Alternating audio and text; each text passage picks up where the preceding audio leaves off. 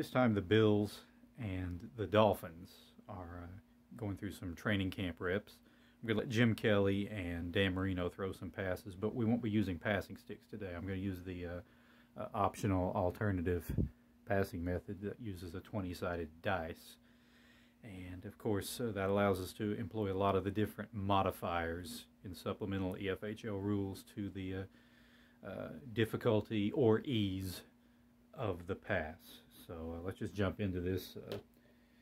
The obvious pass scenario here, the Bills are in empty backfield, and the Dolphins have a dime formation rolling here. Going to keep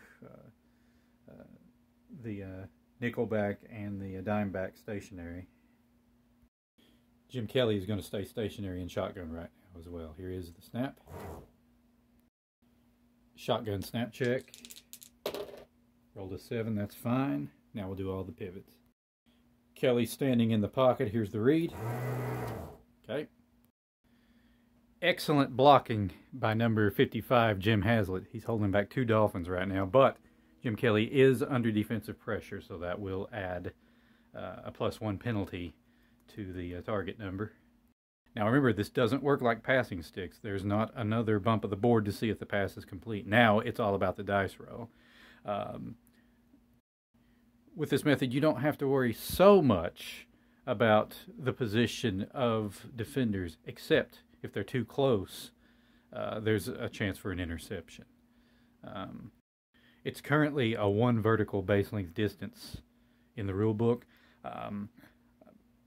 If you would rather use a 2 vertical base length distance for perhaps more realism, that's fine with me. That makes throwing passes just as risky as doing so with passing sticks with that method. But what we can do here now that the board is paused is we can sit here and we can actually throw a pass to every receiver to look at all the different scenarios. And so let's do that now. So who have we got open here? We've got, is that number 99 or 89? Yeah, it's 89, Steve Tasker, and it's probably the best pass here. But then both the running backs here, 34 and 26, that's Thurman Thomas and George Sames. They're well covered within one vertical base length distance by a defender, which means on a roll of 1, 2, or 3 on our 20-sided dice, that is an interception. And here you can see the real strong benefit of a dime package right there. All those defenders just right there, taking 2 receivers out of this play.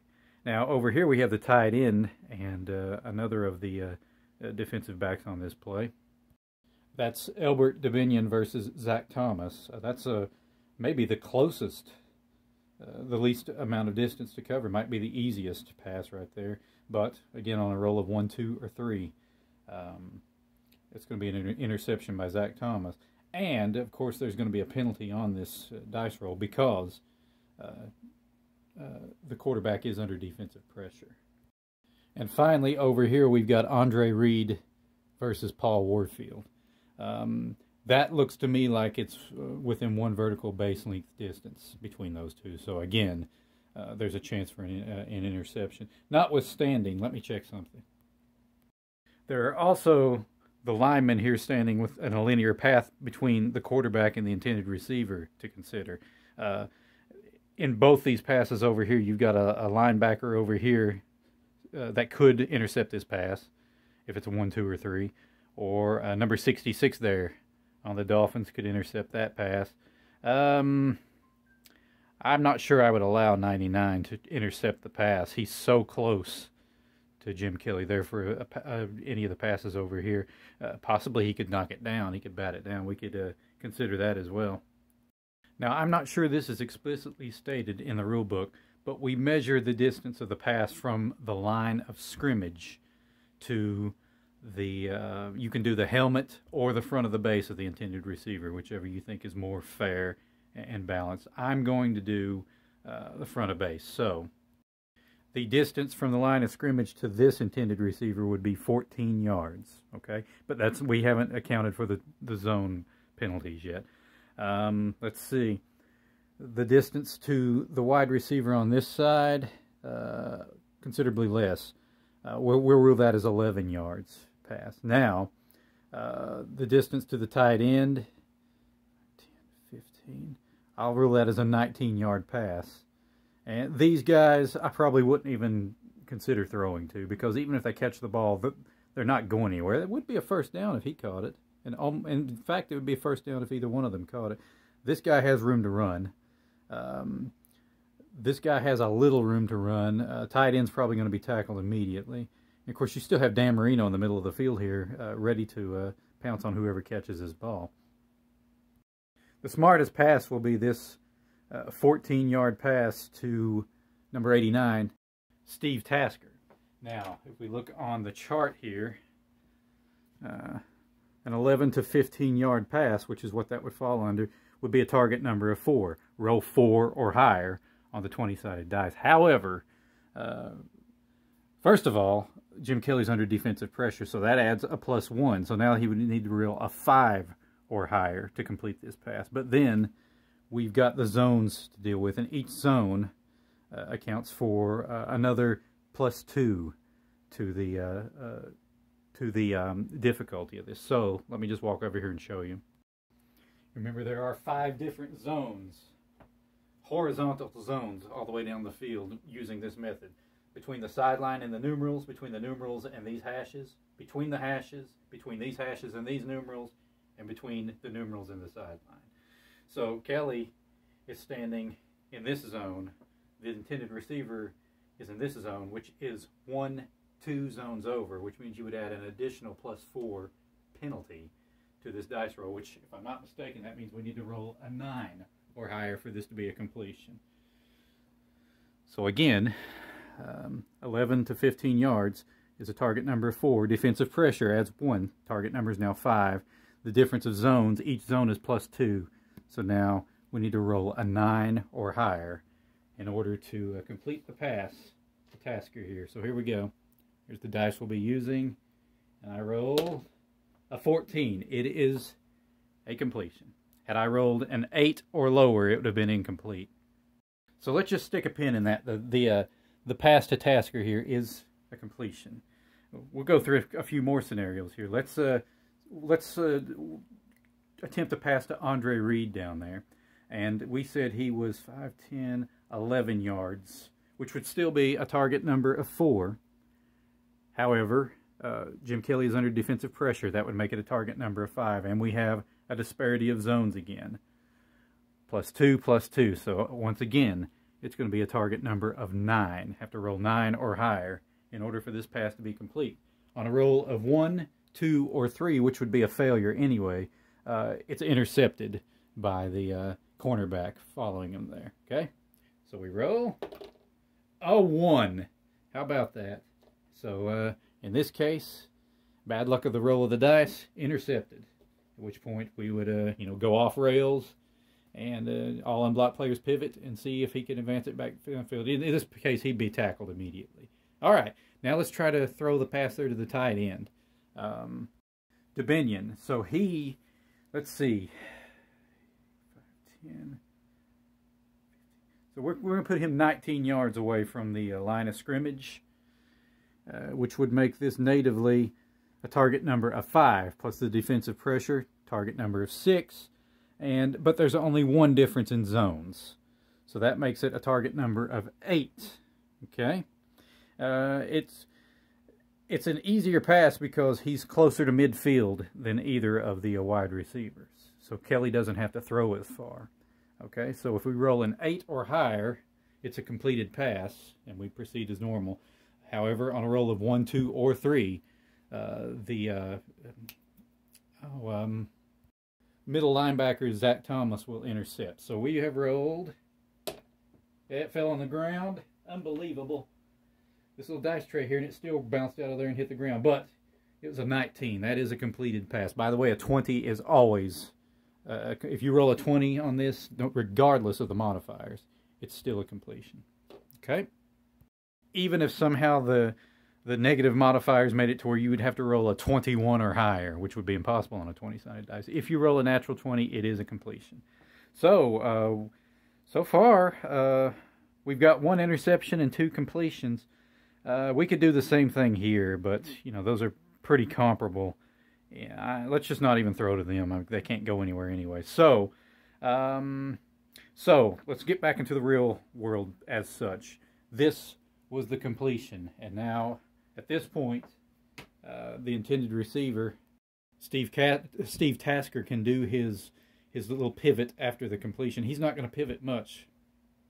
In fact, I decided really not to pivot him at all because this base does drift to the right. I don't want him going out of bounds immediately. So now, defensive bump of the board, okay? And now all unblocked pivots, except for the ball carrier, who has achieved a first down. This looks to be an easy tackle, but a first down will have been achieved. So here we go. Oh! Oh my! Oh my, a surprise development here. That is a fumble, but did he go out of bounds before he was tackled from behind and the ball stripped? Well, this is why the ability checks exist, because I couldn't tell you that. Okay, so we'll use wide... oh, no. That's a Bills defender, or that's a Bills player. He knocked him out of bounds. That is not a fumble. All right. Tasker out of bounds. I'm going to put him down at the 40 because he got pushed out of bounds a little more. That's, you know, a huge pickup.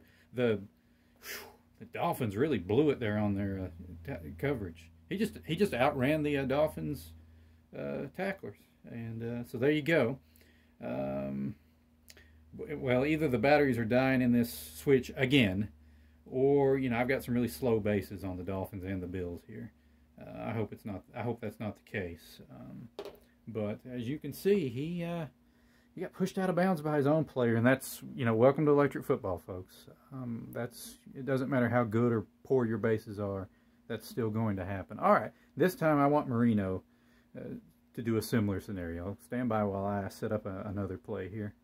And while I'm separating these guys for the huddle here, let me just say that I know there's a lot of folks out there that would much prefer using passing sticks or an actual passing action figure quarterback, and I understand that. This is just another optional method that is pretty balanced, folks. It really holds up. It ties in real well with the rule set I've looked up, and there we go. There's the huddle. Since I've always paused the video during this stage, at this point now I will set up the formations. But certainly, if you don't have any passing sticks or don't want to fool with them, and if you cannot hit anything with a triple threat quarterback or your passing quarterback action figure of choice and you're getting really frustrated, try this dice method. To me, it's no more or less frustrating than those other two methods. And you only need one piece of equipment rather than a suite of passing sticks or a 3D printed action figure quarterback on a spring or tension or whatever. You do lose out on a little realism from that extra bump of the board to see whether the intended receiver actually catches the pass. We forego that because, you know, it's more similar to when you use a triple threat quarterback and it's time stops and the ball teleports to the intended receiver. It's that sort of thing. So it's a compromise there, but it's not for everybody. I can see that totally, and I'm probably not even going to use it in my EFHL gameplay, but it's there if you need it, folks. All right, let me set up a formation and let Dan Marino throw some long bombs here. All right, the Dolphins, once again, an empty backfield, but this time we've got 4 wide receivers on the field rather than 2 tight ends and 3 wide receivers. I do want to put this slot receiver out past the numerals, though. There's 7 men on the line there. And now the Bills are in prevent here. Safety's back really deep. Middle linebackers back. Well, we'll call those defensive backs really deep. But the outside linebackers, we'll call them defensive backs as well for this play. They're going to advance forward during the read for man coverage on some of these slot receivers. All right, and we'll. I'm going to let Marino just sit there in the pocket. We may scramble once the read is over, but all right, here we go with the snap.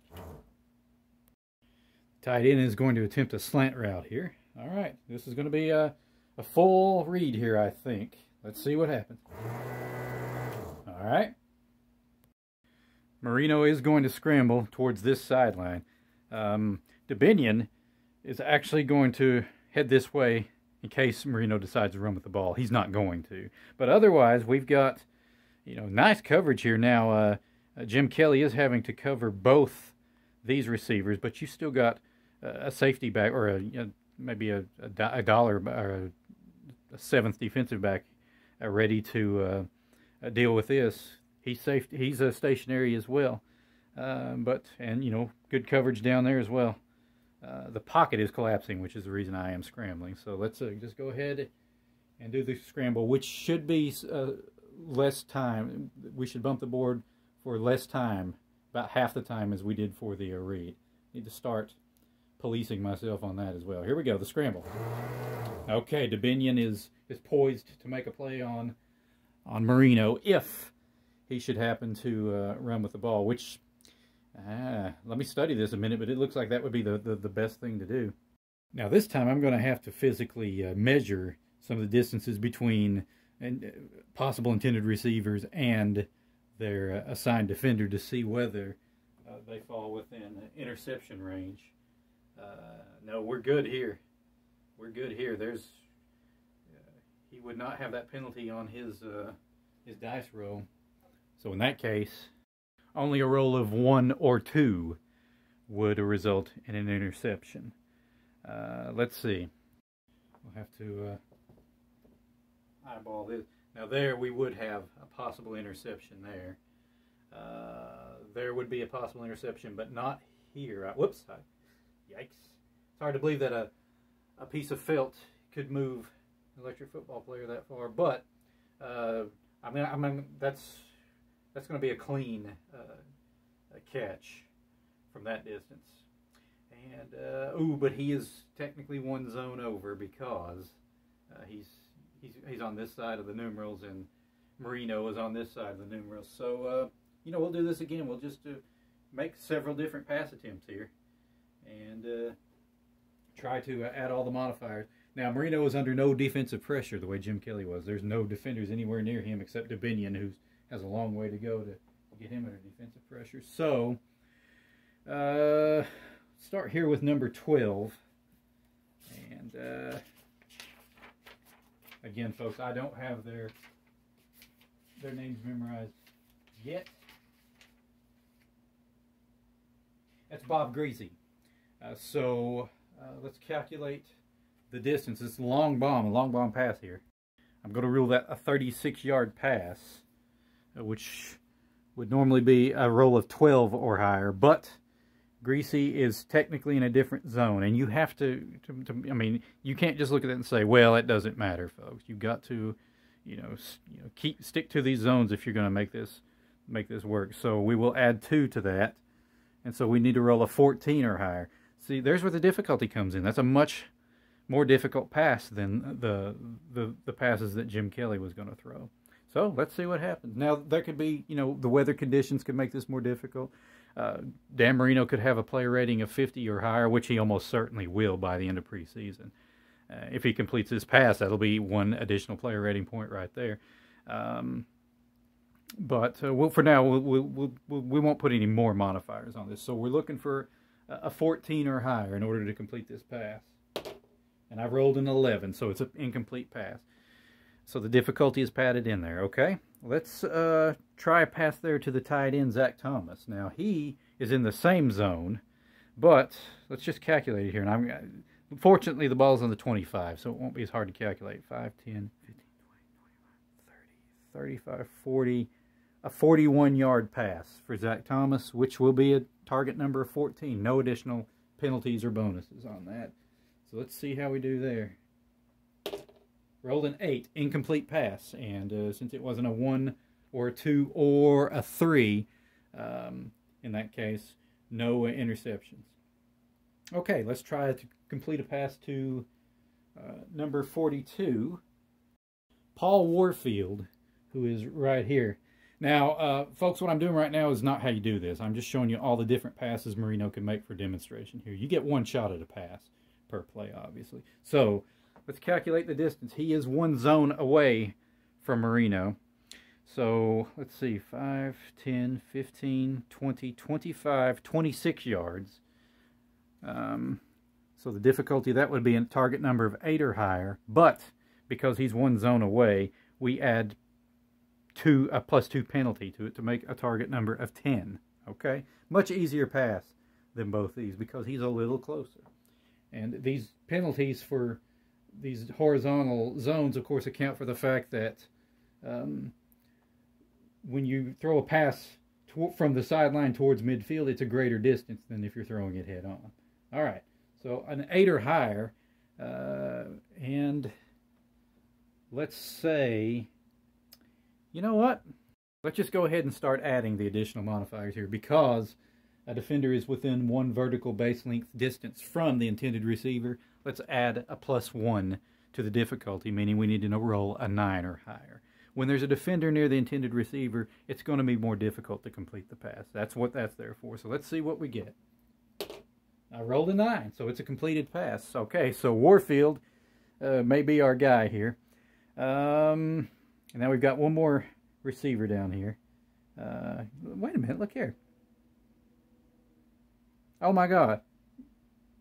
One of my intended receivers got held by the linebacker. So that's a penalty, folks. So whatever happens here negates that. Yeah, one of my slot receivers, his arm is locked with the outside linebacker. I did try to avoid that, but it happened anyway. But we've caught it, so we got to throw a flag on that. Okay, but notwithstanding, number 83 down here, wide open, and he's not under pressure from his intended or his assigned defender. Apologies for the lull here. This is why I do pause the video. 83 is Mark Clayton. So 15, 16. We'll call this an 18-yard pass. However, he is 3 zones away from Marino. So 18-yard natively would have a target number of 5, but since he's that many zones over, 3 zones over, that's an additional +6. So now the target number is 11 or higher. He's not that far downfield, but he's all the way across the field from Marino, so it's going to be a more difficult pass. Okay? And he's not under pressure. Marino's not under pressure. So an 11 or higher, and this is a completed pass. Ooh, he rolled a 6. That's incomplete. So out of all these scenarios, only Warfield caught the pass. So that's who we'll roll with here. And we'll play out the scenario. He's not going to get a lot of yardage on this, I don't think. His biggest danger right now, in my opinion, is being tackled from behind and have the ball stripped. So, defensive bump of the board. All right, I'll do all the unblocked pivots. Now, one thing you might notice here is that the angle of number 70's block is not in such a way as to try to stop him. I don't want him accidentally tackling Warfield. So I'm keeping him out of the way. I don't think this is going to develop into a run. It is a first down. Nice pass by Marino, actually, but I don't see this developing very far. So I'm going to look at this as best as I can. This is a strange angle for me to see the action. So here we go. Oh, he tackled from behind, folks. That's a fumble. Let's play it out. Let's play this scenario out. Of course, this was not a tackle from the front, but the lineman stripped the ball from behind. So here we go. Okay, that's going to be a Dolphins recovery by this guy. So now all unblocked players pivot. He's going to recover, and he might have a play on this. None of these guys can go. Ooh, this is a surprise development here. This might play out in Miami's favor. So here's the first recovery opportunity. And of course it's recovered. Now all unblocked players pivot. Now this choice may drive you insane, but rather than trying to go up the middle there, the recoverer of the fumble is going to try to come around. And I happen to know his base curls. I'm going to see if we can't get him around. He had been tackled immediately there at the 45, thereabouts, maybe even sooner. This might result in more yardage, or it might not. This is a calculated risk here. So Buffalo is at this point in trouble because this is a huge gain, and whoever recovered that ball is going to get a player rating point. So here we go. Okay, I got him to the 31-yard line before he went out of bounds. And that was a better scenario than what would have happened headed the other way. He'd have been down at the 35, so I picked up about 4 additional yards by doing that. Big gain there. Marino gets a play, or yeah, Dan Marino gets a player rating point. Let's see. Oh, I can't remember exactly how far that pass was. I'll have to watch the playback to see whether the intended receiver got the player rating point. However, he did fumble the ball, so that might negate that. Or he was stripped, we'll say. I might give this gentleman, this is number 78 on the Dolphins, I might give him a player rating point for recovering the fumble and making a play out of it, extending the yardage. Let's see who that is. It's one of the linebackers on defense. I will never memorize these names, folks. I think that's a Richmond Webb. Let's see.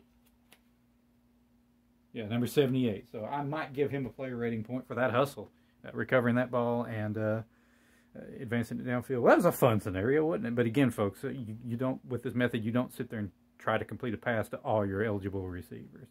You get one shot at it. I just wanted to get some practice in doing this. Very demonstrable what we did here today. You know, having done this is kind of fun. But I want to stick with passing sticks, if only because doing this just allows the viewer, you know, prior to the pass, it just really allows the viewer to see exactly where the ball is headed, or where the ball is going to be thrown and where the intended receiver is headed. And if I can only remember to pick up the passing stick and get it out of the way before the play starts, just for giggles here. Nice completion there by number 56, a lineman on the Bills. Perhaps that was an interception rather than a penalty. There was a penalty against the Bills on that play. You know, there was holding there by the linebacker, but obviously Miami's declining that penalty, and it would be first down there at the 31-yard line where before I picked him up. So nice play, nice demonstration there. Yes, luck is involved, you know, with this, but all those modifiers improve the odds in your favor if you don't have a lot of penalties on that dice roll, in which case it would improve the odds in the defense's favor. But you know what? Passing sticks are also luck, especially if you're playing on a terrible game board and if your bases don't run true. Now, I've eliminated some of that guesswork from the bases, some of it, we'll say, by using my own homemade bases. But, you know, when you're playing on an entry-level game board or a bad game board, then there is some luck involved when using passing sticks. Otherwise, there's an extreme amount of luck involved when using the passing action figures, particularly the triple threat quarterbacks. If you're skilled enough at that, then and you can, you know, rely on that consistently, just do what you want to do, folks. That's why you're given so many choices with these. Now you have 3 choices. You have passing sticks, you have the action figures, and you have this nifty little dice rolling method, which I am definitely going to use in another board game I'm developing with using little electric football figurines. That's how you will pass in that game. It's going to be a lot of dice rolls to try to determine different stuff in that game. It's sort of a tactical movement of the figure. You know, there's a lot of football board games, and even some of them that employ action figures, but, you know, in all cases, the action figures themselves are superfluous. You don't even need those to play the game. But I'm trying to develop a little board game you can make yourself using your own electric football figures and play on your electric football game board if you want to. But otherwise, these, you know, felt football guys game board would work just as well, to where there's no motor, there's no bases. It's just, you know, rolling the dice using some of the methods that I'm employing currently in the supplemental EFHL rules. That's a long time down the road, folks. I have no idea when that's going to be. At this moment, I am kind of having fun doing these training camps in electric football. So that's just, you know, a sneak peek of something that will happen in the far future, probably. But there you go. Alternative, optional passing method. It holds up. The balance is there. There is difficulty the further you get downfield. There are the opportunities for interceptions. As you just saw, even using this method, there's still opportunities for turnovers.